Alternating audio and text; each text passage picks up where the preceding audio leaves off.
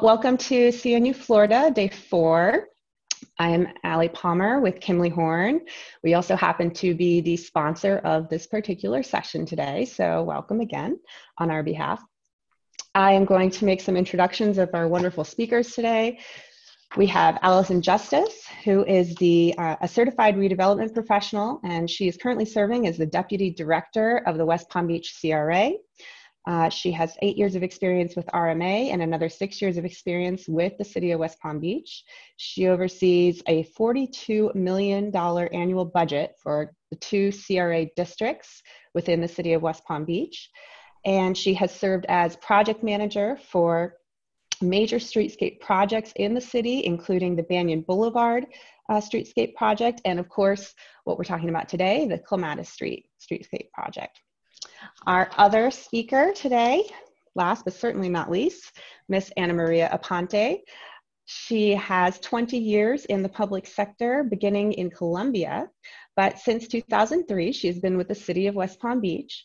She is the city's urban designer, and she is responsible for implementing the downtown master plan.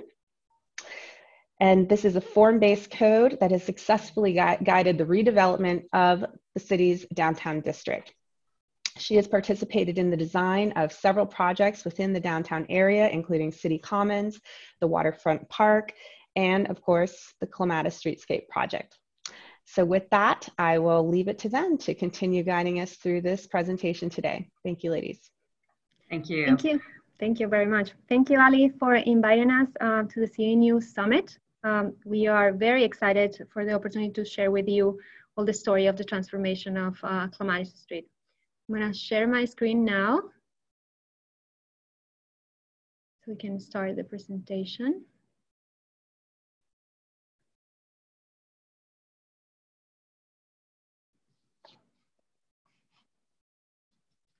A little bit of background history or context for those of you who are not familiar with West Palm Beach.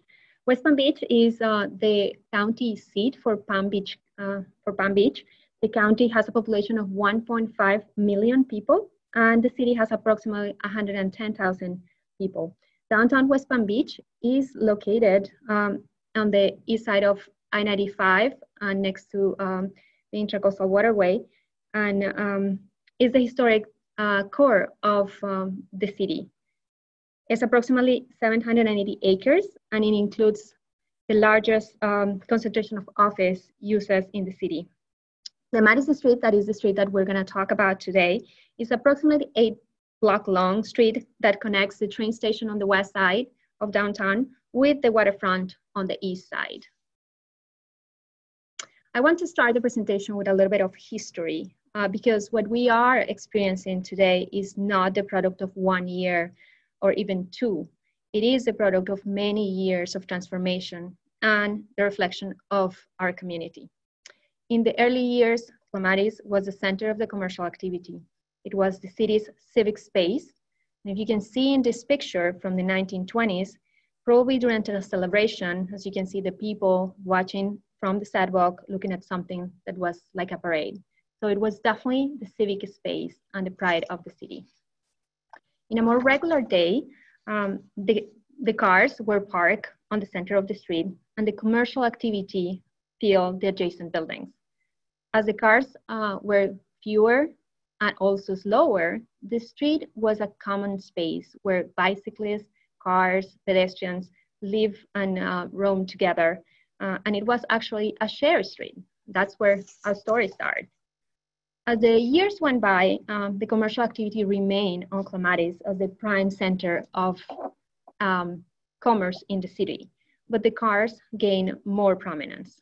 The sidewalk were now only a space reserved for pedestrians, and its amenities were minimum, with basically shade only provided by the awnings and no signs of any vegetation is seen on the pictures from the early days.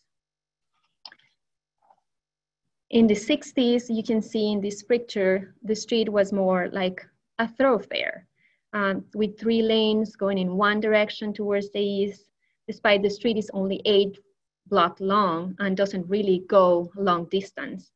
and cars were parked on both sides. Despite the large number of people walking in the street at these times, you still see that the majority of the space between the buildings was dedicated to the cars. Downtown was a vibrant space back then, with a lot of workers and shoppers going around the entire area. In this picture, it's interesting to see is the corner of Olive and Clematis, and you can see the all-way pedestrian crossing that we all highlight so much and like so much these times. Where in the 60s, we had it. It was there, and at some point, we lost it.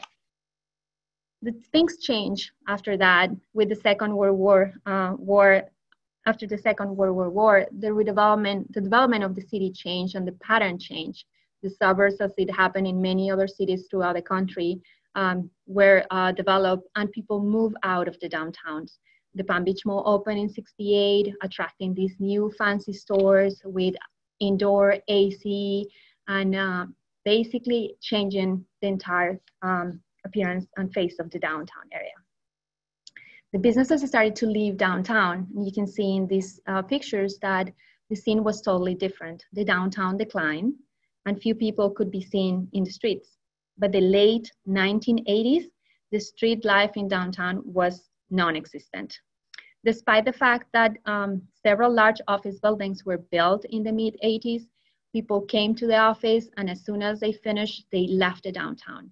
There was no nightlife in downtown and it was actually perceived as a dangerous place to stay. So people did not stay in the restaurants, or they were not restaurants or businesses any longer, or few of them. A lot of the buildings were demolished at that time and replaced by parking lots.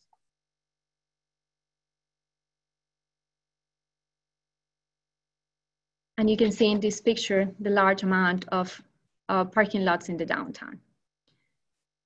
But city leadership still believe in the importance of the downtown, the value of the urban fabric and what we had in the downtown area. And several regulatory pieces were implemented to take us where we are now. The vision was to restore the downtown as an active and vibrant part of the city. And in 1985, the city adopted a community redevelopment plan and created a CRA, securing the resources to invest in the downtown. 10 years later, in 1995, the city adopted the Downtown Master Plan, one of the first form-based codes in the country. Drafted by DPC, the plan created the regulatory framework to promote a mixed-use pedestrian scale downtown, a 24-hour city where you can live, work, and play. And that was kind of the start of the redevelopment of the downtown area. Along with the master plan, another thing that was implemented that was fundamental for the downtown was the adoption of the traffic concurrency exception area that allow an increase in the development capacity of the downtown without requiring any expansion of the roadway system. And to the contrary, was requiring the city to adopt alternative modes of transportation and promote a pedestrian environment. These actions that were taken more than 30 years ago have allowed the city to prioritize the construction of a people-centered public realm. The guiding principles are very simple. The construction of the public realm, the building form, the placement, and the uses is directed to create a public realm that emphasizes people, how they comfortably use and enjoy the public space. And of course, the implementation of these principles have evolved over the years and have been defined and informed by how our community has also evolved in its perception of the importance of the public space and the spaces for people. In the case of Clematis Street, the change of the community's desire is clearly seen. To its significance, Clematis has been transformed over the years to the present to represent the community values.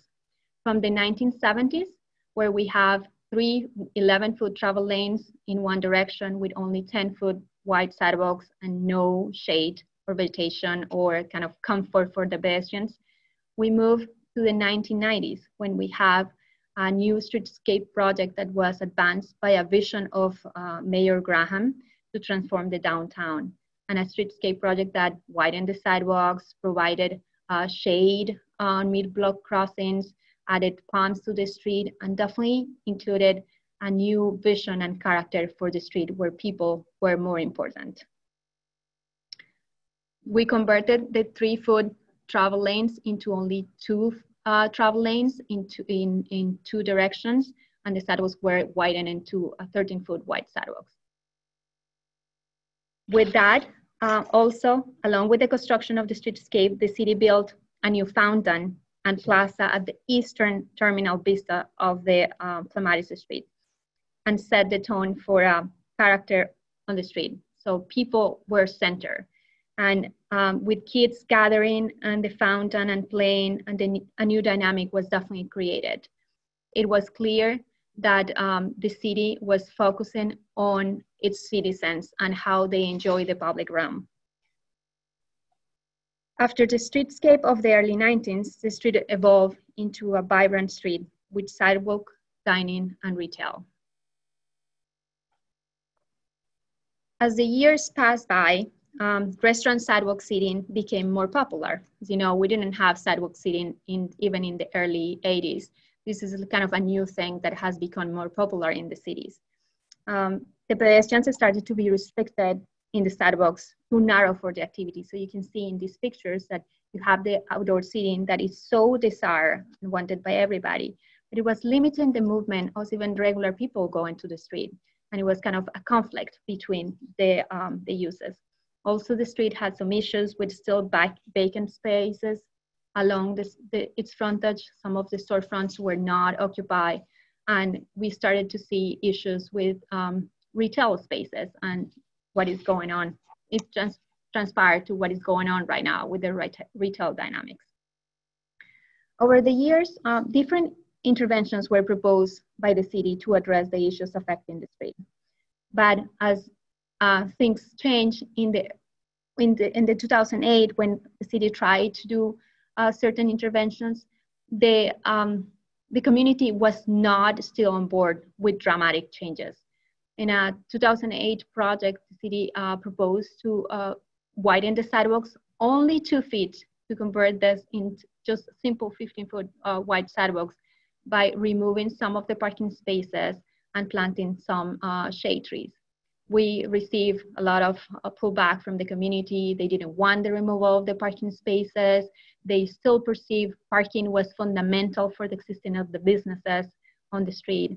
And they actually were even against the shade trees. They didn't want the shades to hide their signs, and they perceived that the image of the street with palms was an identity for West Palm Beach. They didn't want shade trees at all. So the project that was originally planned for a more aggressive streetscape was pulled back and only resulted in some changes for the light fixtures on the street. But we didn't give up, and we kept trying new things to show the community the advantages of a more enhanced pedestrian realm. We tried Parking Day in 2010, and then again in 2013, where we expanded some of the parking areas and replaced them for seating areas. And after that, we tried a pilot parklet program in 2017. These programs, these 2 temporary implementations, really gave a new perspective to the citizens and the residents of the downtown, and show them how improvements could be made and they could be enjoying the space much more than the convenience of having a parking space in front of their Starbucks. After the temporary parklets program was completed, the restaurant owners started to pressure the city actually for additional outdoor seating. And that is where when we took or advanced the idea of making a more aggressive Clematis Street. And that's where Allison is going to explain you in more detail now. Allison? Thank you, Anna Maria. Yes. I'm going to share my screen as well here. And again, thank you so much. Thank you, Anna Maria. You know, if any of you on the call know Anna Maria, she is the queen of the downtown master plan in West Palm Beach. She is very, very knowledgeable and was an integral part of this process as well. And to Congressman New Urbanism for having us today. I'm going to go into really where we are now and how we got to this new streetscape, the design, and really from a project management perspective, what was the recipe for success? So why over the years, when there was a lot of pushback and there was we had a difficult time really making the street what we knew would be a comfortable, a walkable street that would promote economic development on our main street, why we got so much pushback from it. So I'm going to start with the kind of some 4 elements that we think were key to this project. One being the vision, 2, the team that we had in place, the engagement process with the public that we went through, and a phased approach. This is a little unique that we went through this phased approach and didn't necessarily mean to start it like this, but it ended up being really a great benefit for this project that we phased it in the ways that we did.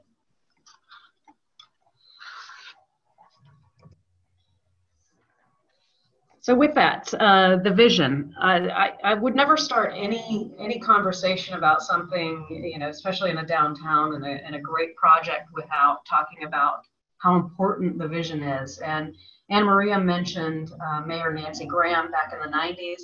She had a vision for downtown that really transformed downtown West Palm Beach. And similarly, Mayor Jerry Moyu, who was the mayor for the last 8 years, she is no longer mayor, but she termed out at 8 years, really had the vision for West Palm Beach to be more walkable, more comfortable, economically, you know, with economic growth and stability, and started a series of plans that we went through. One with Jeff Speck and a walkability study in downtown. We did a public life and public space survey, as well as a mobility plan and parking and transportation demand management study. And this really was to have efforts to engage the public, to show them how important the public space was and that what we could do if we had, if we improved our public spaces. And this really was like a roadmap for the Clematis Streetscape project. Also, the vision of a curbless street. So Anna talked a little bit about, you know, Clematis Street in the past was a shared street. We really took our cues from some streets all over the world. Obviously, the Dutch Woonerf is very popular in Europe, and we do have some curbless streets already in West Palm Beach. Rosemary Avenue downtown is a curbless street as well, but there was a little hesitation about how the drainage would work on a curbless street. How does it work between vehicles and pedestrians on a curbless street? Is there too much conflict? And so it did take a lot of conversation with our design team when we talked about the vision of the curbless street. Before I talk a little bit about the team, you know, I will start with the internal team. And again, the mayor is on the left-hand side there with our contractors. But she created in City Hall, this was she created an environment in City Hall that the vision spread throughout all departments, including the engineering department. And I don't know if we probably have some engineers on the phone, and I know a lot of you are planners and urban designers and landscape architects. And you know, sometimes we butt heads with the engineering department in the conflict of what's best for the urban space and mobility. So we really had a team starting with the mayor and the engineering department, her assistant city administrator, Scott Kelly, who was very bullish as well on creating spaces for people, creating transportation with all modes of transportation were considered in the project. So the internal team we had myself. I was the project manager for the CRA. The CRA was the funding agent.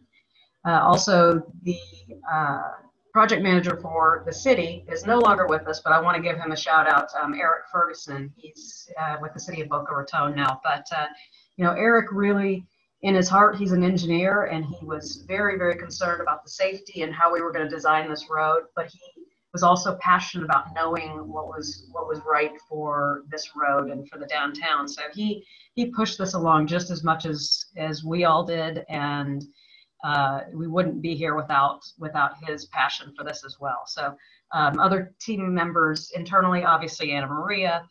We worked with every department, Parks and Rec, community events, everybody that uses street, police, fire, obviously everyone has to be involved in this internally. And of course the DDA, the West Palm Beach does have a downtown development authority. They are critical in our engagement with our businesses downtown, and we're a very, very important part of this process as well. So when it came to selecting the team for design, we were pretty, I would say we were very deliberate in, oops, I'm sorry. I need to get back to that.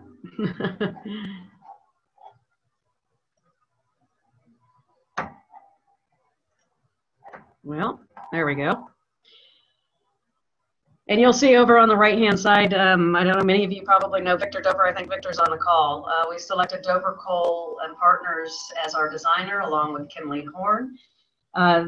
Dover Cole was, Victor Dover wrote the book on downtown street design, so we felt it was very important to have him as a part of our team. He worked alongside Kimley Horn. Kimley Horn, their project manager was Jonathan Haig, who's a landscape architect, was also very vital in this process because he shared the vision and the team shared the vision. And then finally, definitely last but not least, is who's constructing your street and the contractor, and how are they going to work with the businesses. Burkhart Construction is I would say in Florida probably the best downtown urban streetscape contractor, and really have white glove service and take care of the businesses as they're constructing this project. Next would be the public engagement process. So, when we started the public engagement, we obviously start with the merchants and the main stakeholders, Chamber of Commerce, the DDA board, mayor and commissioners. We had meetings with all of them. We did a planning at the market, which was at our green market, and this engaged people that use Clematis Street. So we wanted to catch people in the environment when they don't normally maybe attend public meetings, but would come to the green market and stopped by and gave their design ideas, as well as Victor was here and held an interactive workshop with the public as well. So during this whole process, Dover Cole was really able to incorporate the wishes of the community, and they really heard how the vision had evolved over the prior attempts. At this point, most people were on board with narrowing traffic lanes, with adding sidewalk width, with reducing parking. So they really heard this from the community. And in summary, again, what they found was everyone chose to narrow the lanes, lessen or eliminate traffic lanes. They wanted to make a safe space for bicyclists and parking for bicyclists, less parking spaces. And then most everyone wanted increased shade and increased space for dining and pedestrian seating. You'll also see here that we had a poll at the public meeting, and we did have an option here for either build one block, or did I skip a slide, Anna Maria? We had an option for build one block, or the right way, I guess, or do small improvements on each of the blocks. I'm going to go back here because I think I missed I missed the slide. So really what I wanted to convey was we did have a budget on this. Our first phase, we had a budget of $2 million. And this is where we needed to answer the question when we went through the public engagement process of, do you want one ideal block that we will design, or do you want the minor improvements to the 5 blocks. And it was overwhelming what they wanted. But obviously when they gave those answers, they also said, but we want the investment to be made to construct the remainder of the street. And that gave obviously the politicians and the elected officials the desire to fund the remainder of the project moving forward. So last but definitely not least was the phased approach that we went through in the design of this streetscape. We started with the 300 block of Clematis Street. We did 1 block. Again, we had a $2 million budget. It ended up being $2.5 million. We modified the budget as we moved forward. Clematis Street was approximately 520 feet. You can see it in relation to City Hall, as well as the Centennial Fountain and the Virgin Brightline Station. The reason we ended up selecting the 300 block was it did have the most number of vacancies. It would have been the least disruptive during construction. The 200 block has probably the most restaurants. The 500 block is very unique and didn't want us to start on the 500 block. So this is where we started the project, and we were going to construct during the summer months, which obviously in Florida and South Florida is the off season. In the remainder of the phases 2 and 3, we selected the 2 and 100 blocks. So instead of dragging it out for 1 block at a time, we worked with our contractor to make sure they could complete the project through the summer to do 3 blocks at a time. So the 100 and 200 blocks were completed in 2019, and we are currently completing phase 3. The 400 and 500 blocks are already open. They're still doing some landscaping and completing some things on the 400 and 500 block. And they're going to make some minor improvements to the 600 block. It's really outside of the core of the downtown. Currently, they're working to, the city also upgraded the fountain at Centennial Square, have a whole new interactive fountain that they've built. And currently our contractor is putting the pavers on the top layer of the deck of the new fountain. So this will all be complete by November of this year. So how do we add the value in this design? What did this design end up looking like? Obviously, we had heard from the public they wanted the wider sidewalks. We knew we were going to create a curbless street, which prioritized the pedestrian and made the street more flexible. We had added more shade trees, additional dining and seating areas, narrower traffic lanes. The narrower traffic lanes, really acted to slow that traffic, to create the friction, to slow the traffic, to make it more of a shared space and comfortable for all modes of travel. The design speed was under 20 miles an hour. As you can see from this diagram, we went from a 26-foot width of the roadway to 18 foot with 4 feet of valley gutter. So it was really 10 feet travel lanes using the valley gutter as part of that.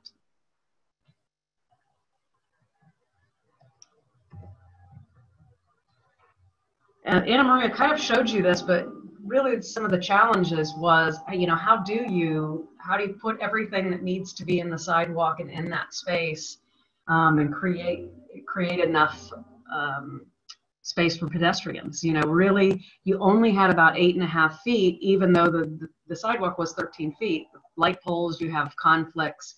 You can see you have dining chairs, very little space for people to actually walk between the dining areas. Let's see, and we also, let me go here. You can see this picture on the right shows you really the lack of shade. Back in the 90s, we added the mid-block trees. Those were the only shade trees on the block, and the rest were palms. So here were some of the solutions that we had during the design process. The large shade trees. Obviously, we didn't want another 20 years to go by before we had shade on the street. So these are all 8-inch caliber, over 25-foot trees that we've installed on Clematis Street. We use suspended pavement systems to encourage the root growth. There are permeable pavers in the parking spaces for drainage. Of course, we had high-end materials with the pavers on the sidewalks, large-scale pavers on the sidewalks and pavers on the street. And then, of course, the valley gutter, which created the curbless street. Phase one of this project was complete on at the end of October in 2018. So we constructed from June through October, had a ribbon cutting on November 2nd, 2018. It was, you know, we had a big fanfare, and obviously people were very excited with it, and the rest of the blocks were very excited to move forward with the phasing of their projects as well. This is just a couple of pictures of the 300 block after it's complete. You can see there's a trolley and bicycles and people using the street. I think this first one was before we had really opened the street much, this drone shot. So we moved on to the phases 2 and 3. We did learn some lessons, and this is where the benefit of the phased approach really came into play. There was some concern. We did get some media on, are the roads too narrow? Is it really a one-way? You can see, obviously, there's two trolleys going beside each other. They do fit. It is tight. It is supposed to be, it's not supposed to be super comfortable for the vehicles. But we did make some adjustments. We shifted some corner baller placements to make the turning radiuses a little better. We moved some bollards. We had more direct stakeholder conversations. We made it more flexible. So where on the 300 block we didn't have retractable bollards everywhere, we put retractable bollards on parking spaces so we could make them dining spaces and vice versa. So really made it much more flexible in the future phases. We also had some enhanced marketing campaigns for the merchants. We understand obviously how this impacts merchants downtown when you have your main street under construction. So we really wanted to alleviate some of that. So we had a campaign, and you can see the pedestrian barricades down below that we used, as well as, you know, we had a tagline there. We had some TV ads encouraging people to come downtown and trying to help people navigate through downtown when they were down here. So really tried to continue to get people to come downtown even while we were under construction. And with that, we just go kind of over the timeline, and I briefly mentioned this, but this has been it started out as a pretty rapid process. It's been going on for 3 years. However, it was always the same timing. So we had public engagement from November. We started November of 2017. To February of 2018, and then we started construction June through October. Phase 2, we moved up just slightly. The construction, we were able to get the design done a little sooner, so we started in May. Although there were 3 blocks, so we did go through December 2019. We did a grand opening. The picture on the right is a ribbon cutting on the 200 block that we did in October of 2019. Once again, the public engagement on the 3rd phase happened in November 2019 through February 2020. We did move up the construction due to COVID.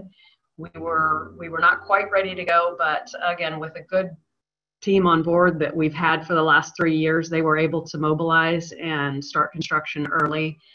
They started in April 2020.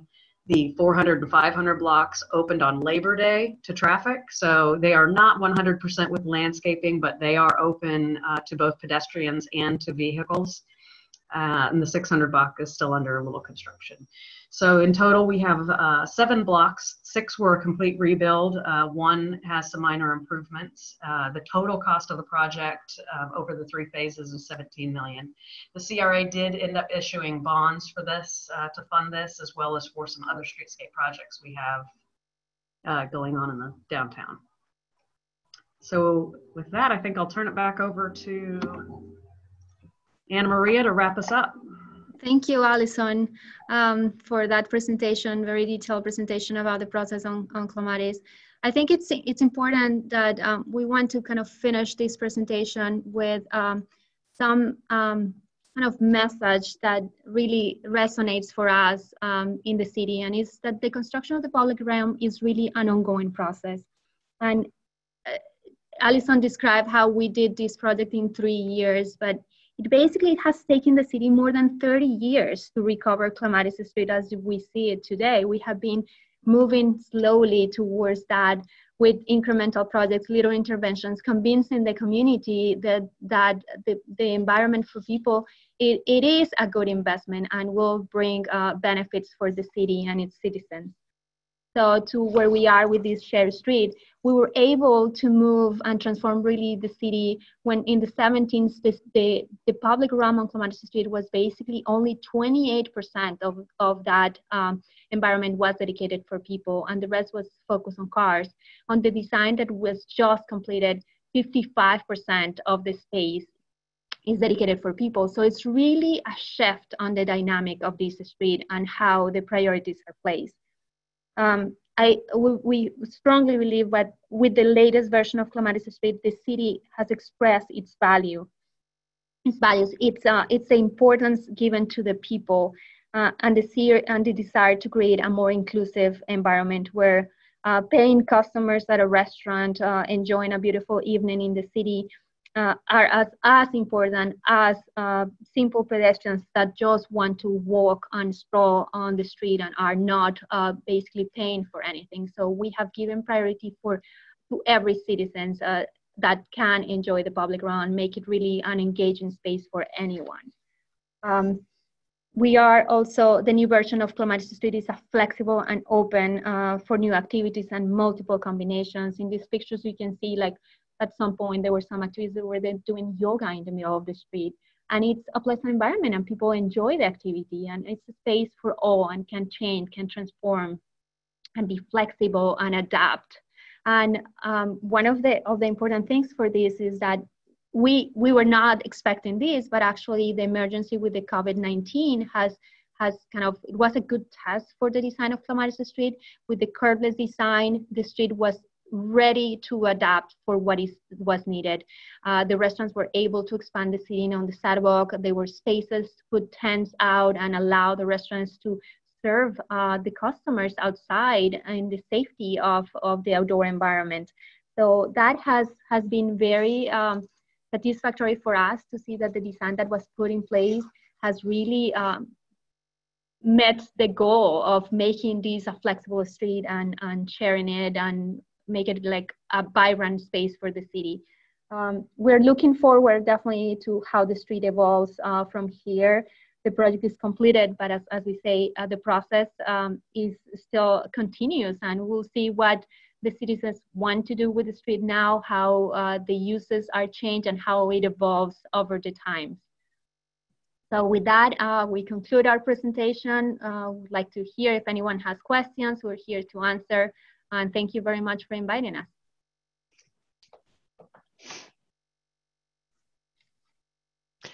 Thanks so much, Ana Maria.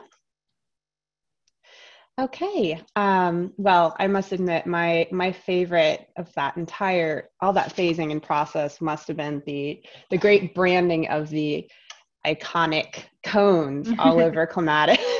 I think I'll remember that for the rest of my life. That was it was a great job. Well done, as well as everything that you all did to make this project happen. So thank you. We do have one question, and I do encourage everybody, we do have a few minutes for a Q&A before our next session begins, which I'll plug here in a minute. It looks like we've got one from Rick, so I'll read that out loud to you all, and Ana Maria and Allison, you can decide who wants to answer this. He says, in true Rick style, "Oh my gosh, where did the traffic go? Congestion must be terrible." Okay, kidding aside, but what do you tell people from the last century that seriously ask about these congestion questions? Well, I just want to say hi, Rick. I haven't spoken to Rick in a while. He worked with us on another project in West Palm Beach. So he's very well aware of our issues with congestion, I guess. But luckily, I think with Clematis Street, in Anna Maria, you can jump in here as well. The people that use Clematis Street, there are a lot of nighttime activities on Clematis Street as well. And one of the complaints always was a lot of people like to cruise it like they do a downtown square, I guess, which people on the street don't love. So I don't know that we had a lot of pushback on congestion. Our issue was more with removing of parking spaces. And Anna, what did you hear? Anything on? Yeah, I think, probably during the busiest times in the evenings, maybe there's still cars moving slow, but I think that is part of the attraction of the street. So during regular days, the street moves fine. We still have the UPS store stopping in the travel lane, but as the speed is actually slower now, I don't think people get bothered by it any longer because they know it is a slow street. It is a different pace. They are not, if you now more than before, if you want to go fast, you don't go on Clematis. You know, this is a different type of street. It's a different environment. So I think that has actually, the design has reinforced this, that is a street that is for a slow movement, and people kind of respect that. I think we had more issues with people not believing that the cars could fit on the street. When we were designing the first phase, we had people really on social media screaming that that was only a one-way street and two-way will not fit and cars could not pass. So it was interesting when finally the first block opened and we tested and people realized that you could fit the cars and it was not a big deal. Even the fire department passed the fire truck and they say, okay, that's fine. So it was a very interesting process of people recognizing that, the dimensions that were before were not needed for this street. Thank you both, and so true from experience. We had a lot of people thinking that we tried to pull the wool over their eye, and we actually built a one-way street. It was they were convinced we. That's our goal in life, right? Yeah. To block traffic. We have a couple other questions regarding parking. So there's two questions that are similar, so I'm going to actually speak those at the same time. Michael Houston asks, how worried were the business owners about the loss of on-street parking, and what was the parking strategy? And then Mitchell Austin adds to that by saying, how many parking spaces were removed per block or over the entire 6 blocks? I don't. So the per block, it varied per block. So I believe we went from, I used to have those numbers, but 20 some odd parking spaces on the 300 block alone, down to maybe 10 or 15. On the 200 block, we went from maybe 18 to 5, because there were mostly restaurants and they all wanted dining space. So they were not, we had a couple of retail stores. Obviously we put handicap spaces on all blocks. There was some concern. Obviously some retailers have a larger concern. The Starbucks, we put a parking spot in front of the Starbucks. But luckily the city has 3 garages right off of Clematis Street. So the parking strategy is there's ample parking, and luckily we've done the parking transportation demand management studies showing that we wouldn't be impacted. We want there to be some parking on Clematis, but we want it to be, premium parking that people can run in and grab their coffee and do what they need to do. It was also interesting that, as Allison was saying, the 300 block still had the design still remains with a large number of on-street parking. And one of the process of this phase process was, as we went by with the design, actually the businesses came back and say, no, we don't want parking in front of ours. We want actually the outdoor seating. So they kind of changed their perspective when they saw the result. And the 500 block, some of the businesses were like, we want just one parking space, and then the other ones can be dedicated for on the street for outdoor seating and not have more than the minimum necessary. So that was an interesting dynamic during the 3-year long process. Wonderful, thank you both. We do have another question from Mitchell. He's asking, what is the process for one to open a block and close to cars? Is it only the city or businesses along the street that can do that? And when can that be done? Well, one process that is happening right now is we have right now the 500 block of Clematis. That was the last block to get their project done. Even before the project, they had already kind of started to discuss with the city the idea of closing the street. They wanted permanently, but the city was not convinced yet that we could do it. So we kind of work with them, and they are now doing weekend closure. So they obtain a special event permit from the city to allow them to close the street, that is one block, from Friday. I think they are closing at 5 or something like that, Friday, Saturday, and Sunday. And they are activating the street. One of the pictures that I showed in the presentation during the COVID is them putting tables out on the street, and they have activities for the kids. They have cornhole, and they have ping pong tables, and they have different things. So that one was done through a special event permit coordinated with the city. That is one part of the process that is gonna go. We are now revisiting our sidewalk cafe regulations to implement a more detailed regulation, not only for Clematis, but for the rest of the city. And also we're gonna have new guidelines of how to do that type of events. Also the special events for converting on-street parking into outdoor seating, maybe on evenings, on weekends, and that type of thing. So that will be kind of the next step that we are working with the business.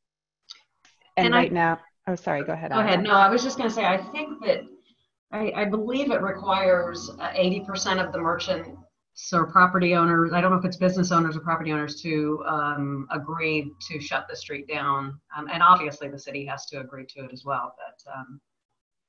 But that's still an administrative process, Anna Maria? Yes, definitely. Yeah. Okay, it looks like we have one more question for now. This is an anonymous attendee. They'd like to know, were any transit options added or increased to compensate for parking spaces? And maybe you want to talk about the bike share here as well. Yeah, I mean, we didn't mention, but Clematis has a trolley route that connects Clematis Street. It makes kind of a loop. Actually, it's 2 different routes that go, one to the city place or Rosemary Square, that is a retail area within the downtown also. And then another route that is a commuter route that goes to the train station and connects different larger employers throughout the downtown. So that route existed before. It has existed since the 2000, and it is still in place. We have the stops still in place and will remain operational. We have the bike or the bike scooter share system. Before we have specifically bike shares, it was a Sky Bike.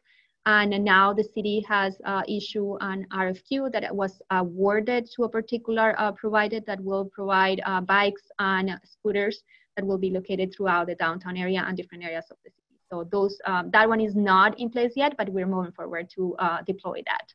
Yeah, so, and as Anna mentioned, our both train stations, both the Brightline Virgin station as well as the Tri-Rail station, which connects Miami and West Palm Beach, are within a half mile of the core of downtown, which are both connected with the trolley route. So the Virgin station is right off of Clematis Street, and Tri-Rail station is off of Clematis Street, but it's I guess 700s down, probably 3 blocks down. So that is connected through trolley. So we have a pretty good connection of other mobility options once you get into the city. That's phase 2025, right? Right. To get down to tri-rail. Yeah. It'll happen one day. No, actually, the 700 block of Clematis was completed, Anna, probably Like 6 ago. years ago. 6 years ago. That's true. And the 600 block is the only other block that was not complete, which we are making improve. We're adding lighting. We're making some improvements on sidewalks and adding some shade trees. So there is a condo on one side and a police station on the other side. So it's a very different block than when you start the 500 block. So. Great. Well, I don't see any more questions in the queue at the moment. There are some, oh, sorry, there is one comment here in the chat from Ken Sides. He remarks, and maybe you want to comment on this, very interesting that the parklet was the key to breaking the intransigence of the very merchants who stood to and did benefit from the street changes. The dynamic should be presented at the next parklet conference, if there is such a thing, or at least published in a planning or engineering journal. Yeah, no, it was definitely interesting because we got the parklet program. We drafted regulation to implement the parklets. It was, of course, a very restrictive because the engineers didn't want the parklets that close to travel lanes. So it was kind of a process to convince our own internal group that we could have actually expanded outdoor seating. And then as we launched the parklets, the merchants started to look into it. Some of them actually submitted some proposals and did some drawings. And at that same time that they were doing that, the city decided to move ahead with the streetscape. So we had some merchants come back to us and say, "Oh, can we get reimbursed for the money that we put on the design as you are doing the streetscape? So what do we do?" So it was a very interesting process to talk with that. And, yeah, interestingly enough, we found it easier to rebuild the entire street than to get a parklet in the city. Yes.